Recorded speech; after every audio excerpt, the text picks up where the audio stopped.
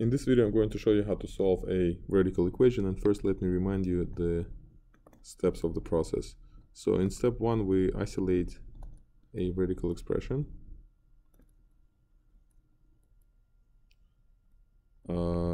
And here we want to write our equation in the form where we have an nth radical of some expression equals to some number.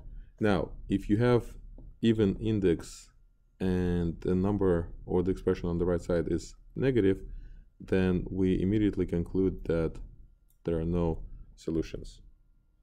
In any other case, we will raise both sides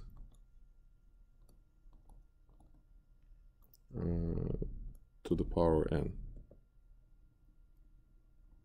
And then after that, we will get possibly another equation, and then we would solve that equivalent equation.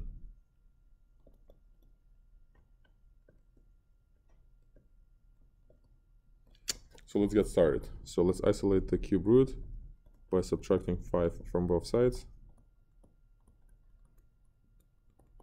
and then dividing by -1. So after we're done isolating the cube root, we have the following equation. The index is 3, so we don't have to worry about no solution case, so we'll just simply cube both sides.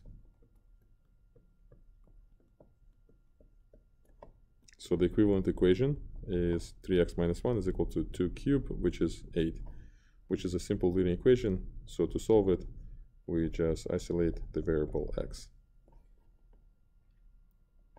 So the solution set to this equation is 3.